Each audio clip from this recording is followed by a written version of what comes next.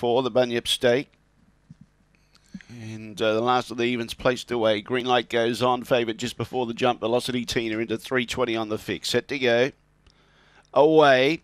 Velocity Tina began well. Coming across was Tip Top the Yarn, and now stoking up as Peekaboo Bang is looking dangerous. So the favourites are side by side. Velocity Tina's got the speed. Peekaboo Bang's trying to pick it up. They're 3 lengths clear. Rockstar L is on the inside of Tip Top the Yarn.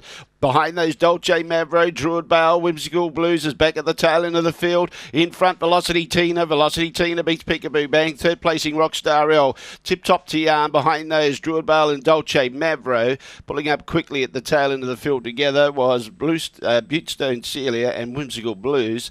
The time 22.92. It's 2.86 and 7.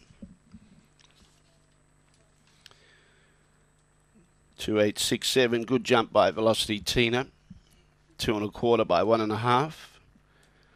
2 1/4 by 1.5, the margins. And good late move for Velocity Tina on the fixed market.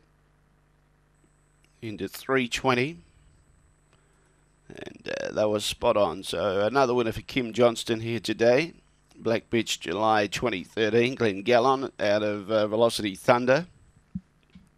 Raced by the Velocity Lodge. Syndicate manager S. Williams and Kim Johnston, the winning trainer. 4